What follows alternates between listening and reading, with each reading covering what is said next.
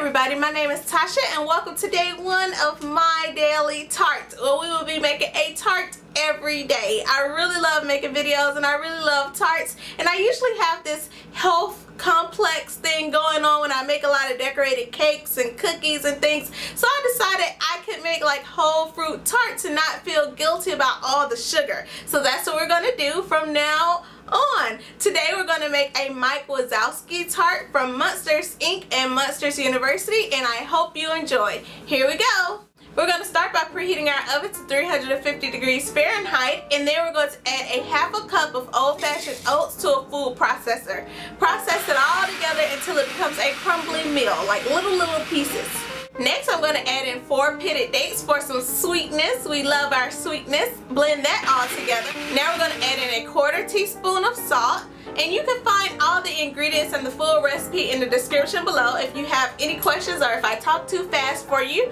Then we're going to add in a 1/4 teaspoon of cinnamon and coconut oil. Blend that all together until it is well combined, and then we're going to add in 1 whole cup old-fashioned oats. Yes, more oats, but these we're just going to pulse it. Just tap the pulse button. Mine is the same as the off button, but just tap the pulse button. Whatever that is, tap it, tap it, tap it until everything is mixed well together. Here I have a 9-inch tart pan, and you know it's a tart pan when you can remove the bottom. If you just have a pie pan, that's fine too, but spread out your oatmeal mixture. I didn't know how thin this mixture could actually go, but I actually had enough to move it up onto the sides, but I was scared, so I just kind of just spread it around the bottom. Bake your oatmeal tart crust for 15 minutes. When it is done, the bottom should appear dry. While that's baking, we're going to go ahead and make our avocado banana filling, and it is just as good as it is green. To our food processor, we're going to add in the meat of 2 avocados as well as 1 whole banana.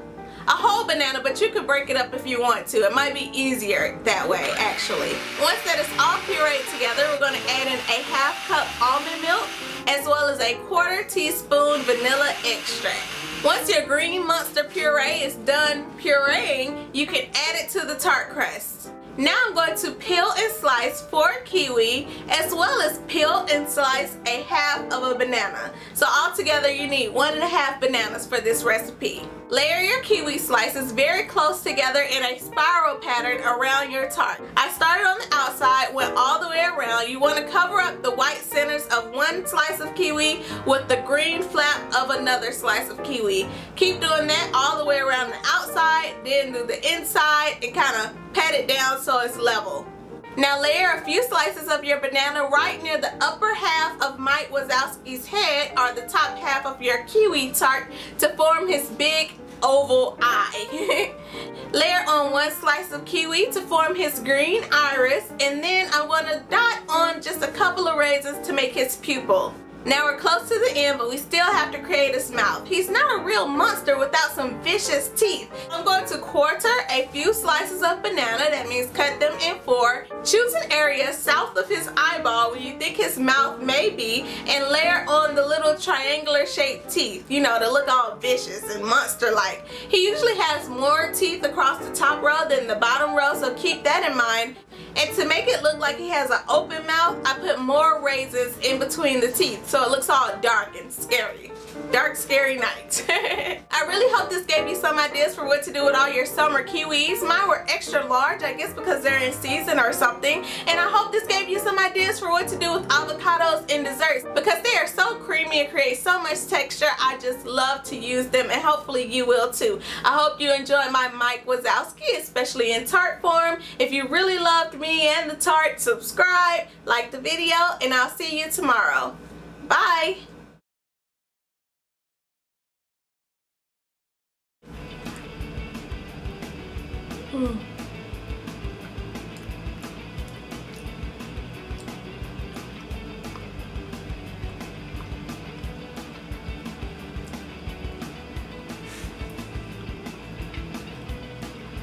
That crust is delicious. I really love the crust. You can really taste the cinnamon. It has a lot of texture.